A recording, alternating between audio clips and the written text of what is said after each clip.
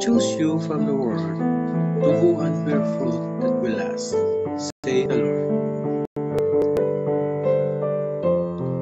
John verse 15 to 16. Gospel of the day. Matthew verse 20 to 28.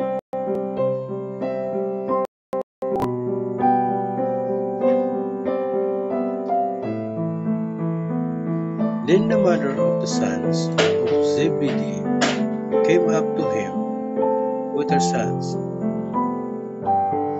and kneeling before him, she asked him for something. And he said to her, "What do you want?"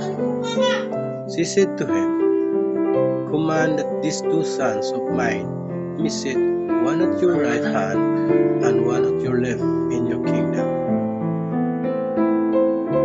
But Jesus answered, "You do not know what you are asking. Are you able to drink the cup that I am to drink?" They said to him, "We are able." He said to them, "You will drink my cup, but to sit at my right hand and at my left is not mine to grant, but it is for those for whom it has been prepared by my Father." And when the 10 heard it, they were indignant at the two brothers.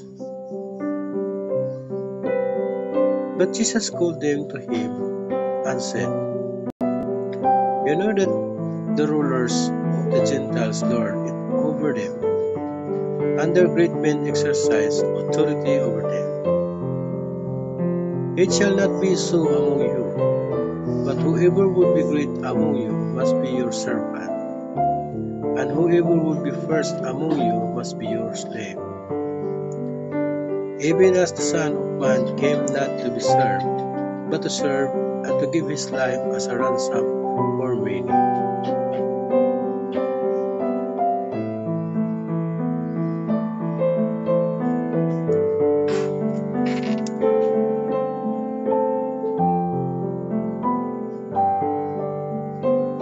Reflection.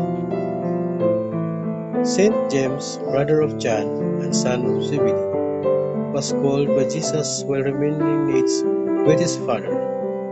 He immediately followed Jesus, witnessing key events like the Transfiguration and ultimately becoming the first apostle, martyred, beheaded by Herod in 34 AD. James and John, through their mother Salome, asked Jesus to sit at his left and right in his kingdom. Despite the boldness of the request, it shows courage and desire to be part of Jesus' mission, fully aware of the suffering and entailed.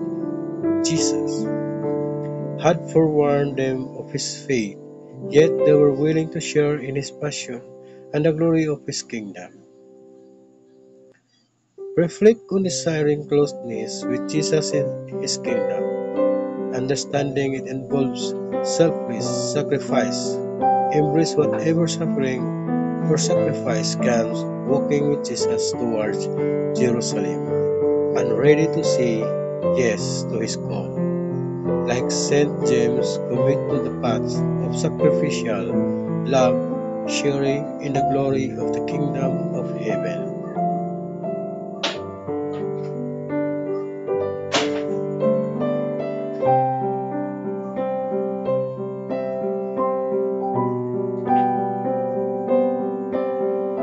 My glorious King, you invite all people to share in your glorious kingdom to come. May I enter that kingdom with all the saints and fully share in its glory.